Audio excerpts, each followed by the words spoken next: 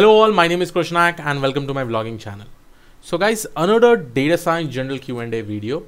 Yesterday I was taking a live Q&A session and many people were trying to ask, and these were like both freshers and experienced people saying that, Krish, I'm experienced, I'm 7 years experienced, what kind of project should I write? Okay, Krish, I'm a fresher, what kind of project you should write? Okay, now I really want to make this specific video because last year in my previous company in Panasonic, I used to take a lot of interviews with respect to data science position and analytics, right? So I saw one of the candidate resume, it had actually come, and he was learning data science from past 6 to 7 months, you know, and there he had actually written a project name. You just imagine what project he had actually written. He had written Titanic dataset project, okay? And probably he was somewhere around 2.5 years of experience. He was working in the retail domain itself, okay? And he had written the project called as Titanic dataset in his resume. Now, understand one thing, guys. If you don't have any idea, probably if you are also confused, like what should I write in my resume, what kind of projects, please make sure that you watch this video till the end, okay?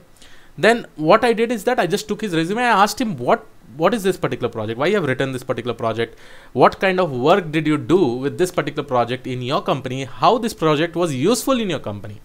Now when I asked him this many questions, he just said that no, it is just my practice projects, while I was learning data set. Then I made him clearly understand, okay, see, I was a recruiter over there, I was taking interviews. Then I told him that, see, this is not how you should basically write the project. Now you are working in a retail domain, right, from past 2.5 years, and you are giving a Titanic dataset project. So there is a complete mismatch. I don't have any projects. You take it from Kaggle, you take it from any kind of, platforms probably, right? In Kaggle also you have multiple projects, but at least take the project which is on your domain. Now this is the question that many people ask.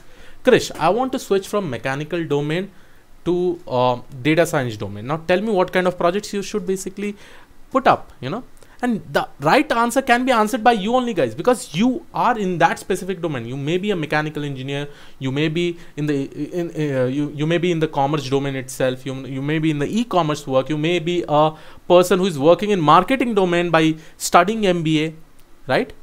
And after learning data science, you should come up with the thoughts that what kind of projects I can implement in that specific domain, okay? Unless and until you are not a fresher, right? If you are a fresher, you can write any projects, because probably after engineering, okay, now there may be also scenarios there where people who are doing electrical engineering, electronics engineering, they want to switch into data science. Now what kind of project they should write? They are freshers. They should try to see how they can apply data science in their field. And there are so many use cases, my guys, that people can come up with, you know. Not only this, people who are doing their masters in physics, you know, chemistry, they also are learning data science, and they are learning because they want to apply that data science knowledge in their specific field, not in general to solve a specific use case. Now, if you try to learn in this way, probably initially you need to learn the generic data science things. Later on, if you come up with use case that matches your field, you will be able to tell the recruiter many things. First of all, you are an expertise in that specific domain in whichever you are working. Probably you may be an electrical engineer, mechanical engineer, right? You may be in any domain itself, right? You have that field knowledge, and now you're applying data science knowledge into it. Now, this is the same thing I tell to all the experienced people. Now, suppose there is a person who is doing from 7 years automation testing using Selenium, right? Now, what he should do with this particular data science thing?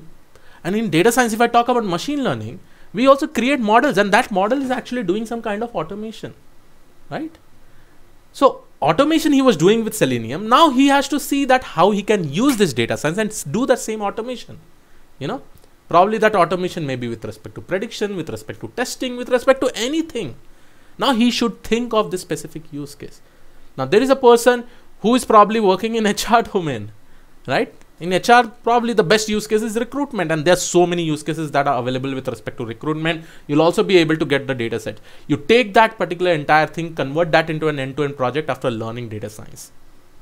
And then only you will be able to tell the recruiter what he is seeing. He also knows, and according to the Gartner survey also, guys, hardly 6 to 7% of our companies are using AI now. And in the upcoming 5 years, this percentage is going to go to 24%. And the recruiter also knows that there are not many people who are learning data science, probably who knows how to develop an end-to-end project. They have that specific idea because data science is becoming popular in the recent days, probably in around 3 to 4 years, right?